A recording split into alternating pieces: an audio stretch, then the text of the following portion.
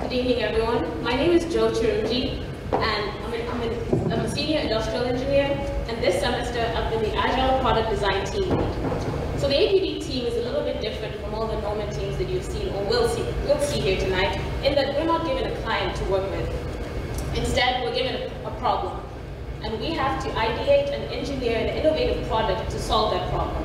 This semester, the APD team was tasked with creating a product that can extract water out of the atmosphere in an attempt to help alleviate global water scarcity, as well as compete in a $1.75 million X Prize competition. We've researched and ideated over 20 different potential solutions to this problem, eventually narrowing it down to the Welkin, which I will leave to my team to tell you all about. But if I were to encapsulate everything that I've learned over the course of this semester, it would be these three things. Firstly, not as smart as I thought I was. And this has come from the immensely humbling and honorable experience of leading the four incredibly brilliant individuals about to take the stage. Secondly, creating an economically viable business around a product is really challenging, and our team is exceedingly grateful to the seasoned business gurus that make up the staff of I-CCEW, our mentors Alyssa Patel, Stephanie Owens, and Dr. Jim Chamberlain, and our wonderful fellow Patrick. And lastly, I realized that in no alternate universe would there be a scenario in which I could have gotten better teammates than Miles, Joe, Zach, and Trent. And so please help me in giving the warmest of welcomes to Team Welkin.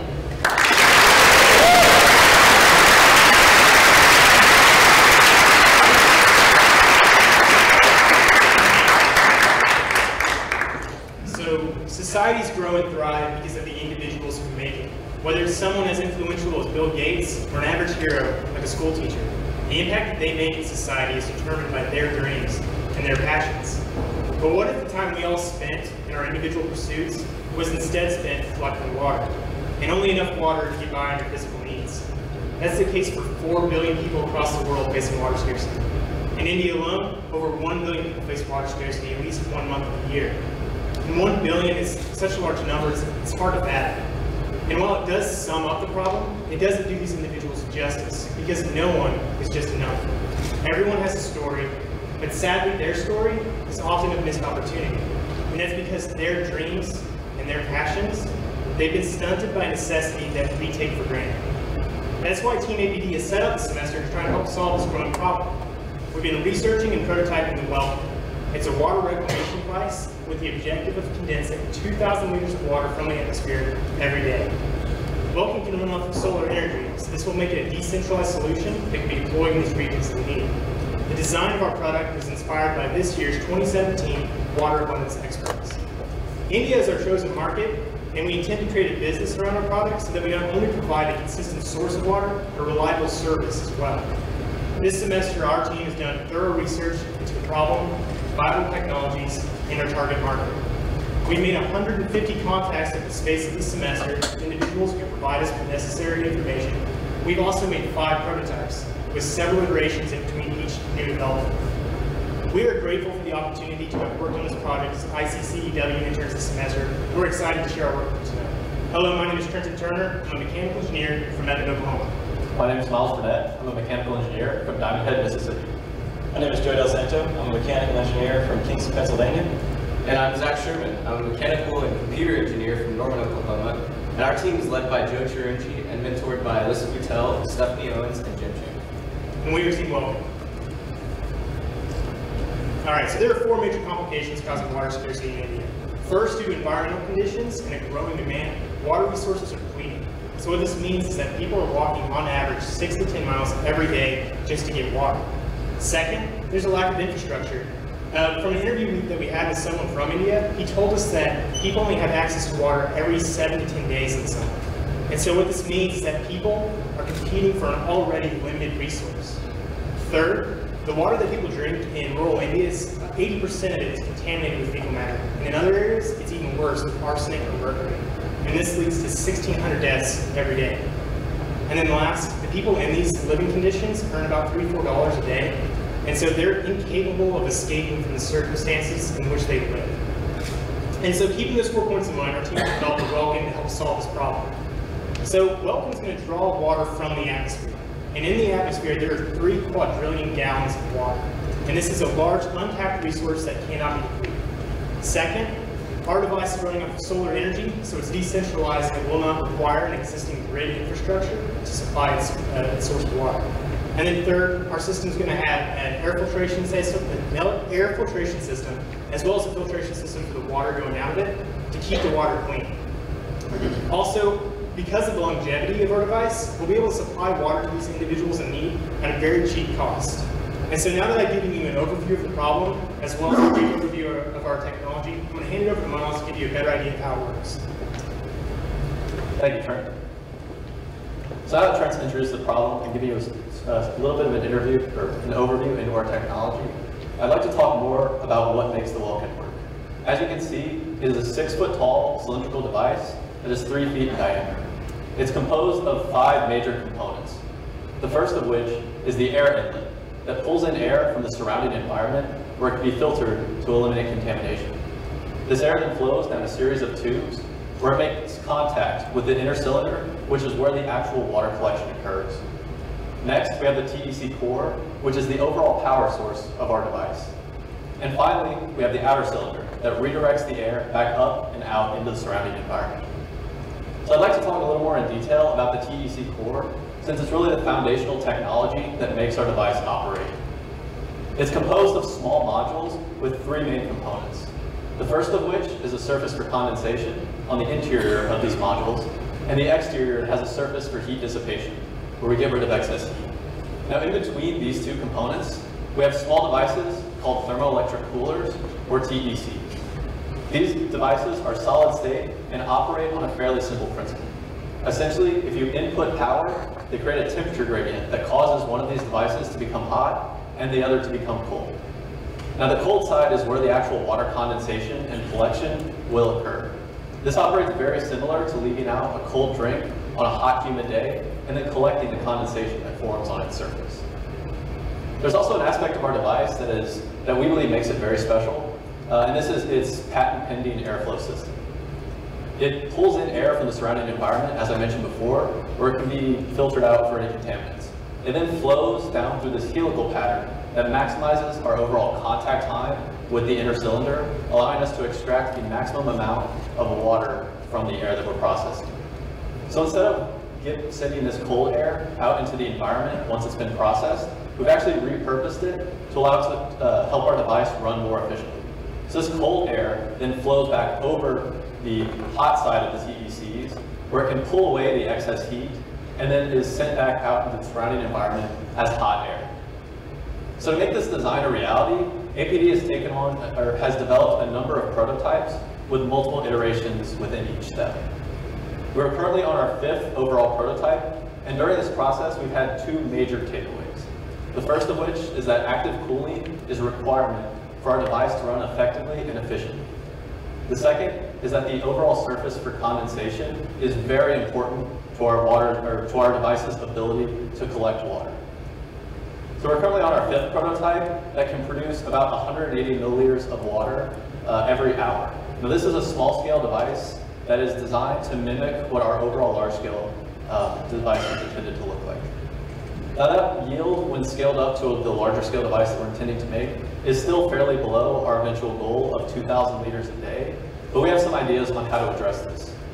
The first comes from our prototyping process, where we've learned about the importance of concentrated airflow that allows us to process more air more quickly. The second aspect, it was determined after talking with a professor, an engineering professor from Tabata University in Saudi Arabia, who's written a paper on using thermoelectric coolers to condense water from the atmosphere. We determined, through these talks with him, we determined that the need for a self-regulating power system for our device to allow it to operate efficiently and react to its overall weather conditions that are present in its area of operation. So based on all of this, we determined that the overall power requirement for our device is roughly 30 kilowatts. This translates to a solar panel system of about 224 square meters, or roughly half the size of a basketball court. So now that I've introduced you our technology, I'd like to hand it over to Joe to talk more about our market. Thank you, Miles. While Team Welkin was developing the technology that Miles just walked you through, we were also deriving a market from the nearly 4 billion people facing severe water scarcity throughout the world. We analyzed these 4 billion people by looking at regions based on the metrics of humidity, water use per person per day, and overall population suffering from water scarcity in that region. And as you can see, India is the clear front runner out of all the regions we analyzed, and is an 8.4 billion potential market, mostly due to its nearly 1 billion citizens facing severe water scarcity at least 1 month out of the year. That's nearly 80% of their population.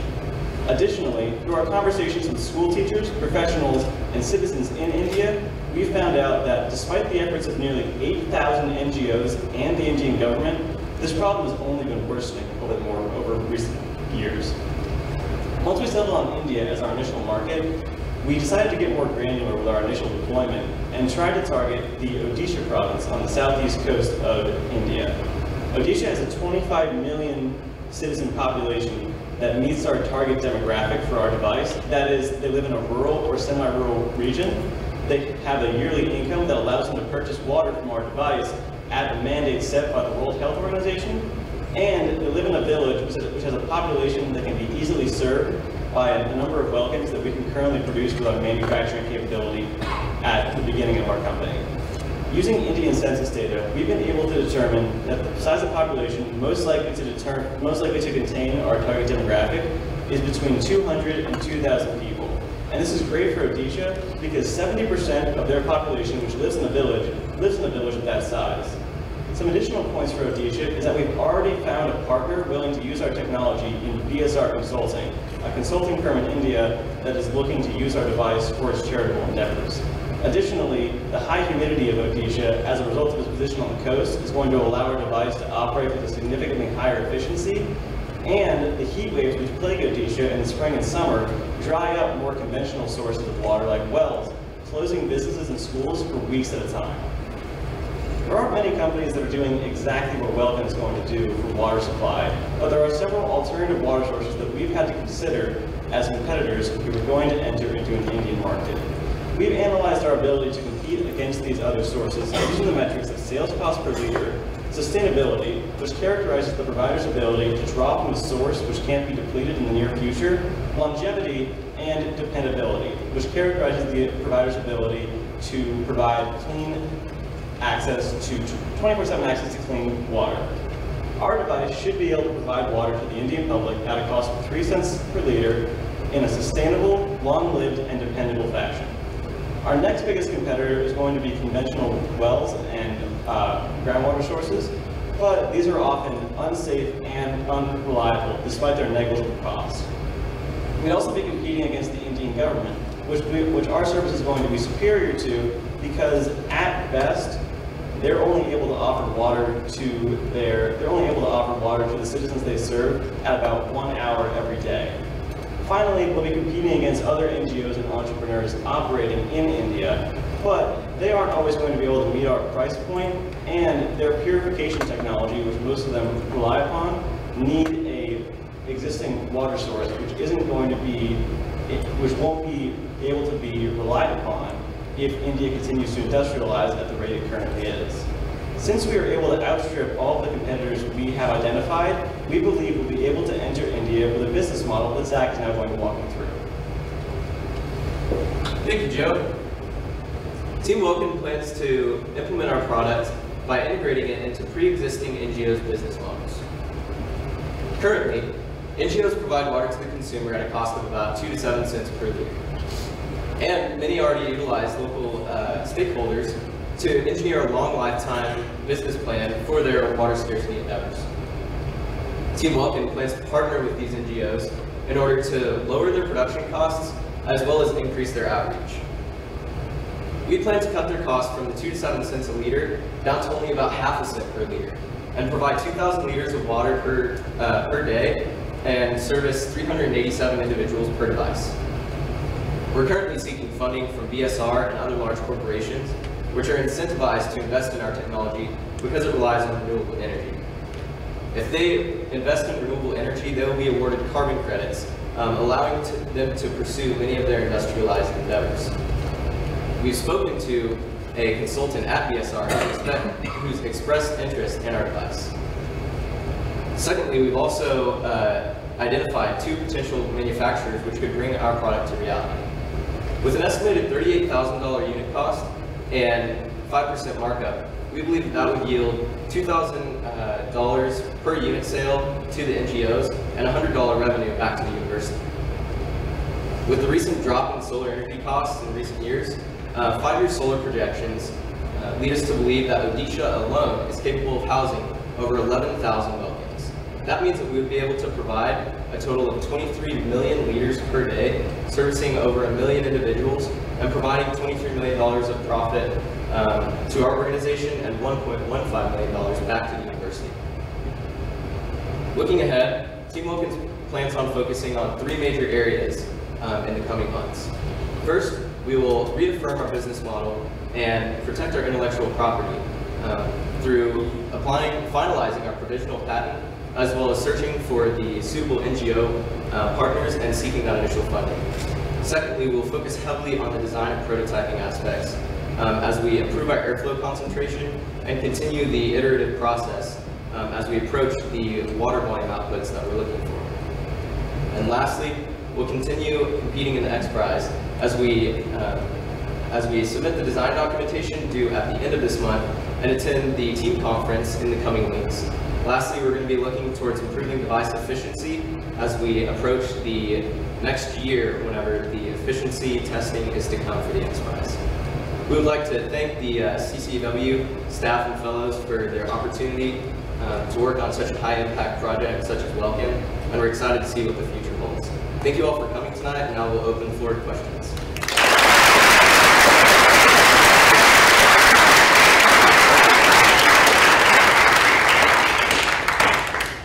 After the initial investment of nearly $38,000, is there a maintenance cost associated with these devices on a yearly basis?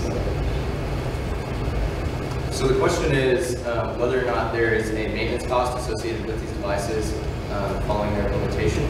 And actually, there's surprisingly little maintenance cost.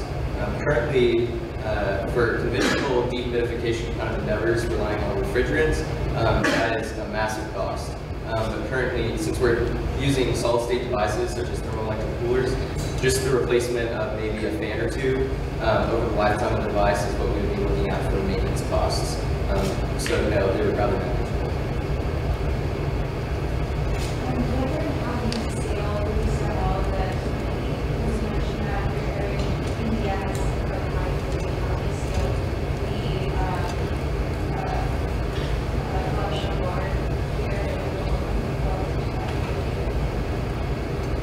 So the question was, how are we scaling humidity from what it is in Oklahoma to what it is in India?